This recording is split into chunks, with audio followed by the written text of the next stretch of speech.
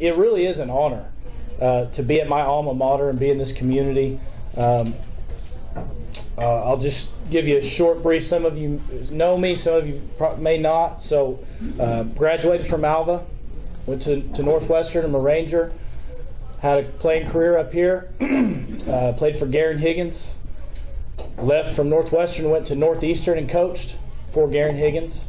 Then went to Emporia State, where Coach Higgins still is. I coached there for a year. I left there, went to Kingfisher. I was there for 5 years under Jeff Myers, who is an Alva native and a Northwestern Ranger. Left there and went to El Reno, where I was the head coach and AD for a year, and came back to Alva. And to tell you how excited I am to take over this program and how the vision and the things that I see that we can do as a community, I really can't put into words, because I've been to other places. I've been to places that have success. I was part of that in college. Kingfisher, we went to 3 state title games. There's a certain aspect of things it takes to be successful, really, in anything you do. I mean, you all know that. You're business owners, workplaces, whatever you do in life, there's a certain way to do things, and we have that here already. It just needs to be applied to that structure. So that's what excites me, is growing up here and knowing that it can be done, and being part of that. I'm just really excited. And I wouldn't have that structure if it wasn't for you all and everybody in this community that cares about things like that and wants to put time and effort into seeing kids succeed. Not just in football, but in anything they do. I mean, it's obvious that Alva really does have a special community. So Lynn mentioned, there's a lot of big things, a lot of changes. I won't get too much into the facilities at this point, because a lot of that is not up in the air. It's going to happen, but you'll, in due time, understand what I mean by that. But I can tell you that it is going to be tremendous. It will be a game changer for our athletic programs here. It's a huge gift. It can't really put into words what it's going to do for us in our community. The weights, some of you have seen me beating down your doors asking for donations for our weight program. We had raised money, a certain amount of money. As soon as I got the job, that's the first thing I did. I jumped on that. And a lot of even people in this room have donated towards that. Share Trust then matched those funds graciously. So we were able to purchase a lot of equipment for what we call as our Summer Pride program. Our Summer Pride program is going to start 4th graders, boys and girls, in June. We'll start them the 2nd week of June, and we'll work them 3 days a week. If you're in 4th grade to 8th grade, you'll be 3 days a week all the way till August. And you run it just like a camp, just like a normal camp. That's what it is. It's a 7 to 8 week program, depending on that last week of attendance. But that's where you start it. When you get that attendance coming from 4th grade to 8th grade, and it's not just football. I don't want you to just think that's just football. It's for any kid that wants to come to our Summer Pride program. So that's where you develop everything: mental toughness, strength, flexibility, speed, all the aspects of things that you would want to see in an athlete, or just plain wellness and health to that point. So this equipment's what we'll be using that for, and then obviously our high school kids, our boys and girls, we'll do them 4 days a week earlier in the morning and have them out of there before the kids come in. But like I said, a lot of y'all know me. I grew up on the farm. So when someone, a parent comes to me and says, well, this is just too much work for these kids, I'm like, well, this isn't work. Like, go change a bearing on a disc when it's 120 degrees out, and you've dropped the wrench down in the dirt, and you've got grease on your hands and your face, and this is not work. This is fun. So that's, I've only been gone from Alva for 10 years. Been removed from the athletic side of it for a little longer than that, 15 or so from competing, but I do see a big difference in kids today. And it's not their fault. It's just the way we are. We're a want-it-now generation. We want everything handed to us quickly, as fast as we can. And you can't blame them, because I can pull out my phone and Google about anything and have it in my hand pretty quick. It used to be, when I was a kid, we had cell phones, but you got to play Snake on them, and they were about that big, and the Nokia tune, and that was it. You used to have to go work to find information. You used to go ask someone or go to a library or do something. Now everything's handed to them. So that being said, it is a challenge to get kids today to want to work and to see the benefit of working. And that's really where we're at right now in the program is everybody says, well, hey, we're so excited that you're back and you've got things going, and how many games are you going to win? I have no idea how many games we'll win. Well, why not? What offense are we running? We're going to run the offense that scores points. Oh, okay. Well, what defense are we running? A 3-4, 4-3. So we're going to run a defense where we tackle people. So that's where I'm at, because we've got to teach these kids how to work and how to practice before we ever worry about what scheme where we run an inside zone out of ace, or we running a 3-4 and we bringing the blitz from the boundary. I'm not worried about any of that right now. I'm worried about teaching these kids how to have a work ethic and some character. And when we get to that point, then we'll be all right. But this summer pride program, I think, which is what Lynn was originally asking me to talk about, is a big part of that. You have to be accountable. Kids are going to have to get out of bed at 6:45 in the morning, 4 days a week in the summer. When you tell them that, they just look at you like you're insane. What? Wait, I didn't hear you right. But 6:45 in the morning in the summer, Coach, it's the summer. I know it's the summer, guys, but you've got to sacrifice if you want to be successful. Nothing in the world is gained without sacrifice that's worth the dang. So we're going to get to that point. It's going to take a little bit of time to turn that culture around, but I've seen in the last 3 months 7th and 8th graders that are trickling into our weight room, our small little weight room that we had that my dad used in 1974 that we still have in there. They're trickling into there, and we're moving things around in there. We're teaching them. And they are showing up. We're not requiring them to come. They've just seen what's been happening over the last few months, and they want to be part of it. So that's encouraging, and I'm excited about that.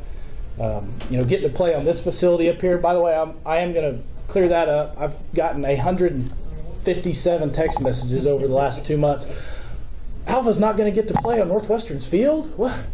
No, I don't know who started that rumor. No, yes, we get to play on Northwestern's field. So it's been that way for 50 years, and I'm sure it'll be that way for a long time. We have such a good relationship with the college, and they take care of us, and we try to help them any chance we get. And yes, we are playing on that new facility, and our kids are just elated. I mean, they are elated to get to go up there and play and be part of that. I don't know if I gave you enough information or. Can you talk about the gift from the classes? Yeah, I'll hit on that just a little bit. Like I said, that's one of the things that's really not done yet. And so I don't want anything to be in stone and concrete, and I want Greg to be able to tell you about that. That's okay. Yeah, and it's there's really a lot more to it, and that's why I want to let him elaborate on it. But I can tell you that is going to be, I believe the paper report $100,000. Okay, it's going to be well over that, well over that by the time it's built. The facility is going to be premier in Northwest Oklahoma. I'll just put it that way. From the facilities that we went and looked at and the ideas that we had and put together and what Mr. Glass wants to do, I will let him be the one that tells you that when that day comes, you need to have him here and let him explain it to you because he is, and others that are going to be involved in it. I really do think there'll be some others that come in and get involved with that as well. But, yes, sir. What about there's a new regulation on practice and hitting and full contact, I guess. Is that going to affect anything? I mean, is that you pro or against it?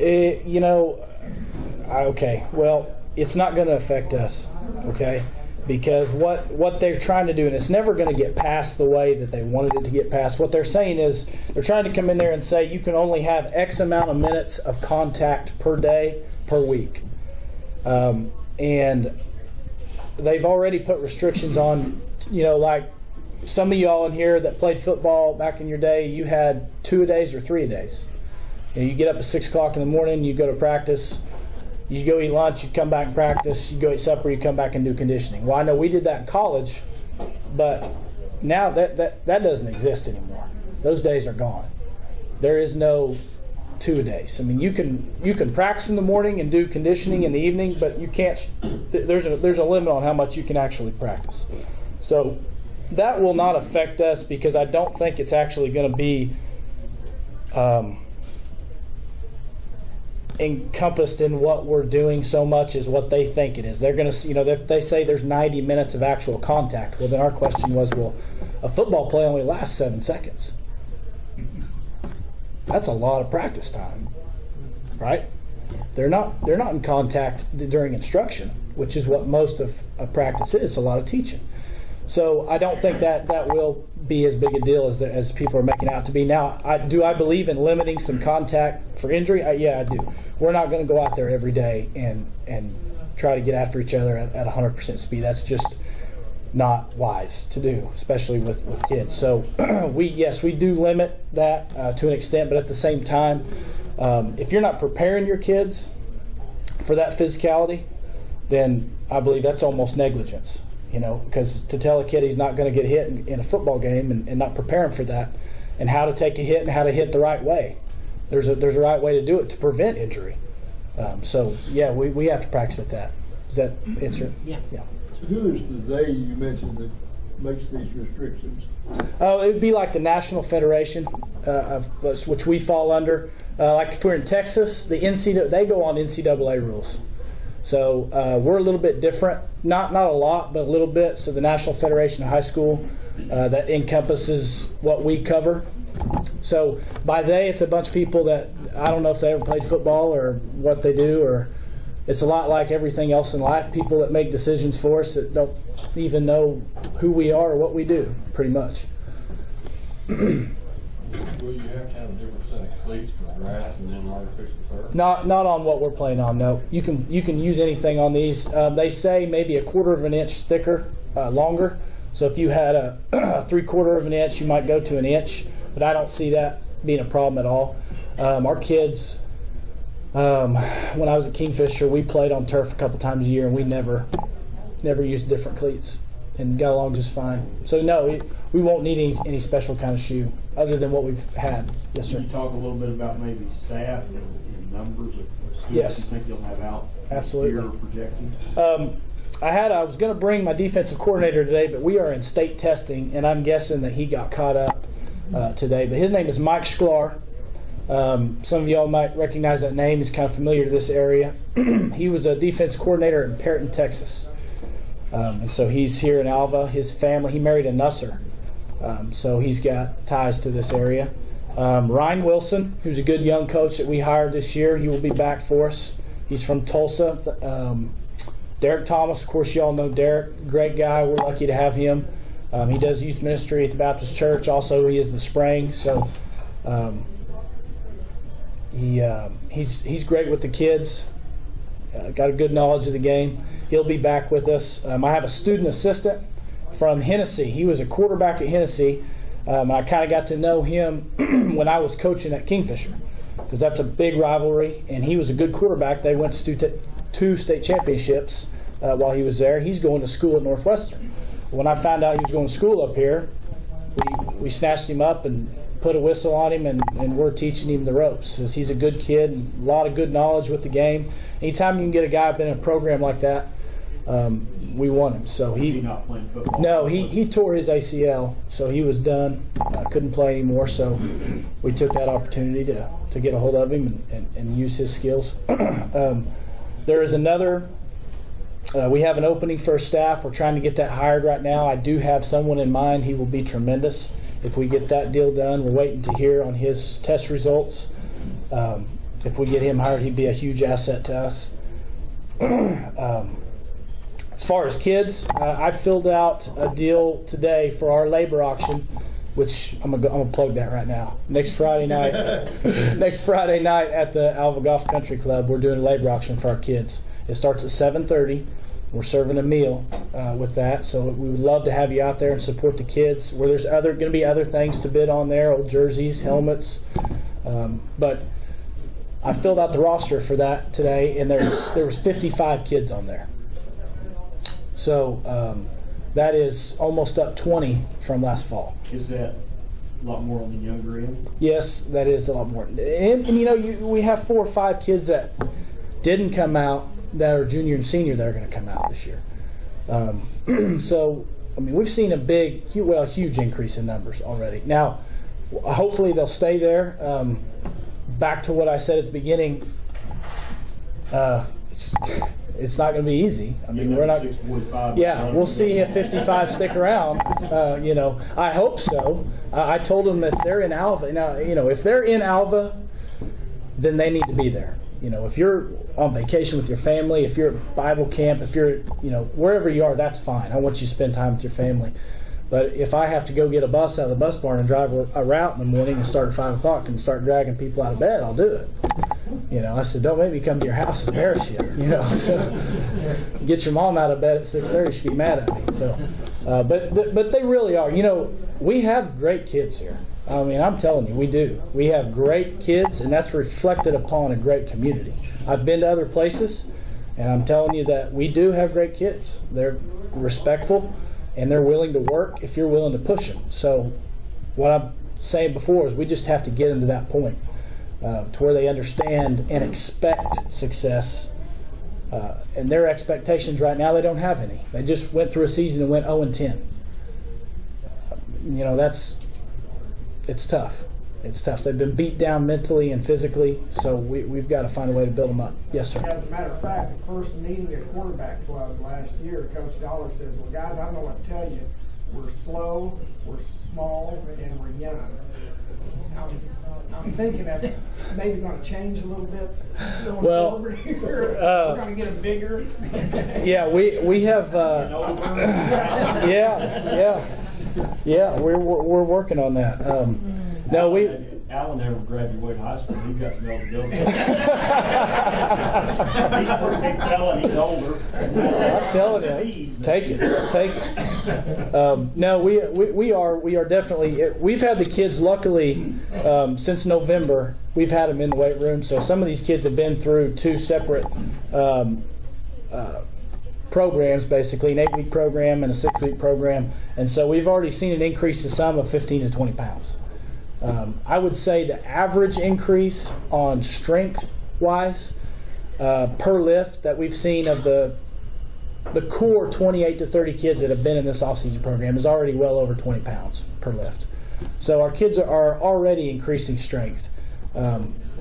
It won't take long to get them to buy in. I mean, they're close to it right now, but it will take a while to catch up. And what I mean by that is, if any of you all came and watched some games last year, we're just behind. I mean, we just are physically. We're behind, and we'll get there. Our kids will get there. We open up week 1 with the state champion in Class A. We got to go down to Thomas and play Thomas week 1. We go down to Hobart week 3. If anybody knows anything about Hobart, they're a tradition-rich football program.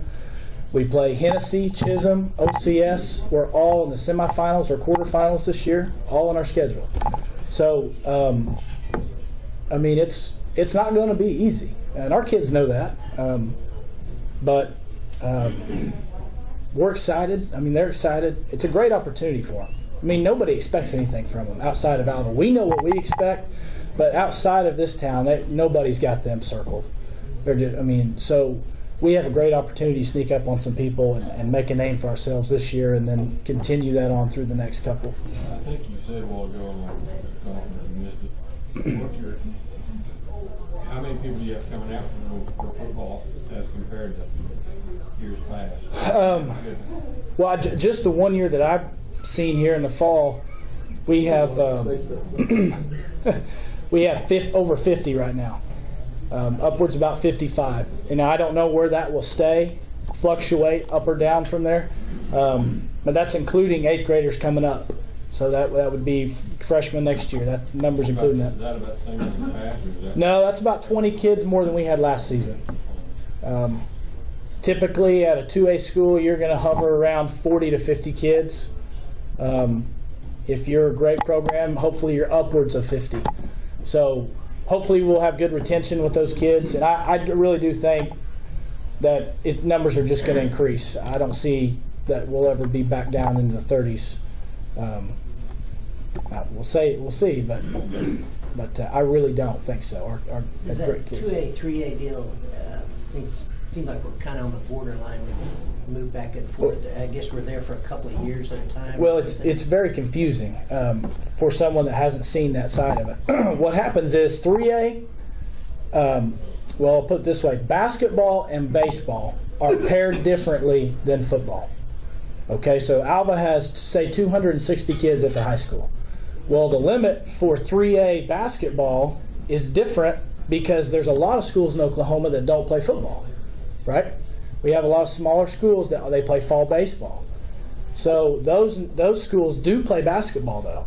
So we have more basketball playing schools in the state of Oklahoma than we do football. So that number, we're 260, we're in the middle. In 2A, we're in the middle. We're not going to 3A anytime soon. It'll be in football. But whereas that number sits on basketball, we're up the list because of all the schools that are playing below us that don't play football. It fluctuates that list. So yes, to answer your question, we may go back up to 3A in basketball and baseball next year, but not in football. We'll be 2A in football for the foreseeable future. Yes? This time next year, how many seniors are we going to be losing?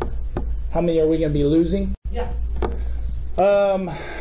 Probably 8 or 9.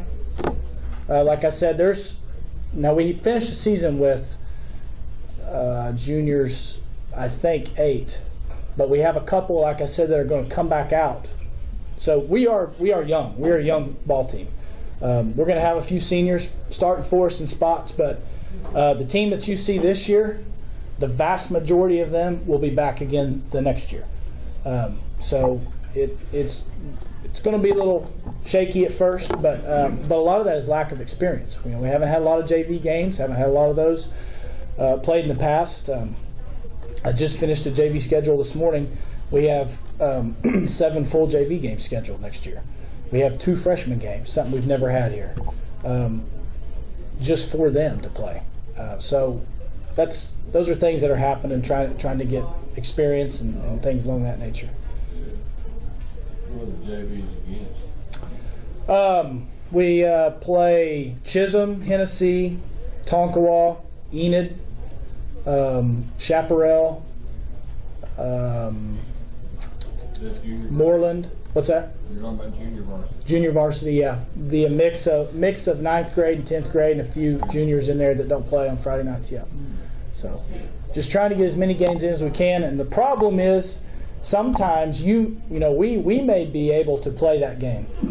But when you're talking about small school football, if that game's supposed to be played on Monday night, you call the coach at Chaparral and say, hey, are we good to go tonight? And he says, Coach, I lost 2 kids Friday night to injury. I got to move 2 more up. I don't even have enough to play a JV game. And that will happen. That just will happen. I can just guarantee you. At some point in the season, that will happen. So that's why you try to schedule as many as you can, because you're going to have some that you'll lose to that. Our time's pretty well up. Okay. Thank you so much, Taylor. Thank you for having me.